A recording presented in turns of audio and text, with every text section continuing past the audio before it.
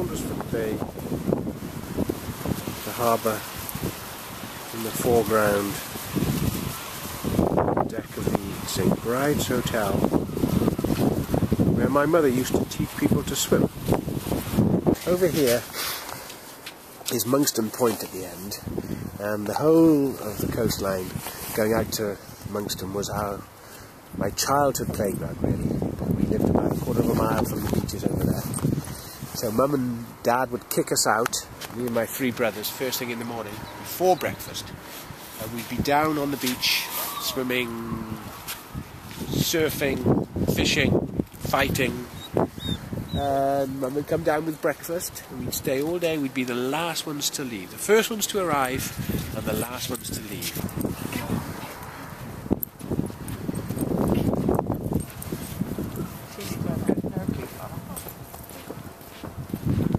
And this little place here is where you can find me when I've retired from the life of a globe-trotting conductor. You can come and find me nestling there just by the beach, barbecuing my bratwurst and sauerkraut.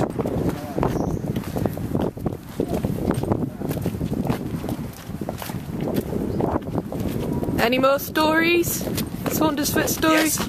Can you see the donut and burger and hot dog stand over there? Yeah. I used to work there as a teenager, and I made a mean donut in my day. So now we're going to have some lunch with my mother, whose birthday it was yesterday. Sorry, ladies and gentlemen, this is my mother, and this is her birthday lunch. They're very expert in what they do. She's just turned into a silver surfer, although she's more of a sort of a golden, slightly off forward. My father, on the other hand, is a jet white surfer. Anti. Oh, he's an anti-everything, is my father. Yeah, he's a miserable old sod. But anyway, there we are. This is my mother, who's just got a new computer, and she's telling us how she prefers Google to Bing. And I can't say that I prefer it because I have never done Bing, because it went off mine before I even.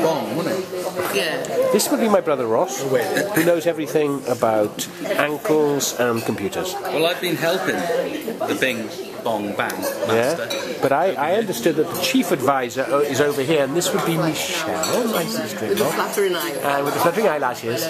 For the people of North Carolina, Michelle, can you tell us how my mother, aged 79, has coped with her first computer experience? She's coped very well, actually. She's coped very well. I've been very impressed. Any areas could do better? Mouse control to start with, but I think that's got better, hasn't it? You know, I've got a new wireless one. Oh, no, I didn't see Yes, Wayne bought me a wireless mouse.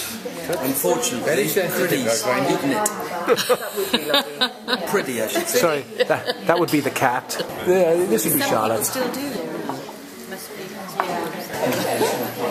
And my daughter Cribben, who's joined us for the day because the alternative was writing an essay. I've got a few essays. So here we are, taste of the real Wales, up at the rugby club in Dinas Powys. As you can see, the conditions are a little grey, a little cold, and this is the grand sport of rugby.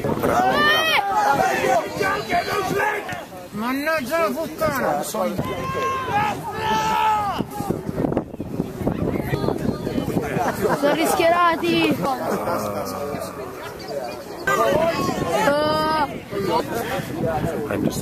I'm making a video for the orchestra website in the States, and Simon here is one of our leading personalities and could tell you all about rugby. I can never work out the rules myself, but it's basically divided into forwards and backs, the big guys and the athletic ones.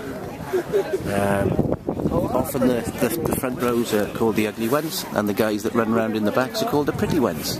Yeah, and they take a lot of stick for that. And it mostly works out that way, doesn't it?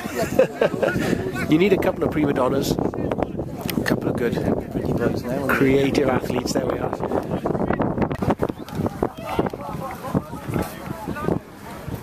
And so we come to the end of an eventful rugby match. On this occasion, Dinas Powys managed to beat the Italians from Perugia about 40 odd points to 21 or something. And the boys are still speaking to each other.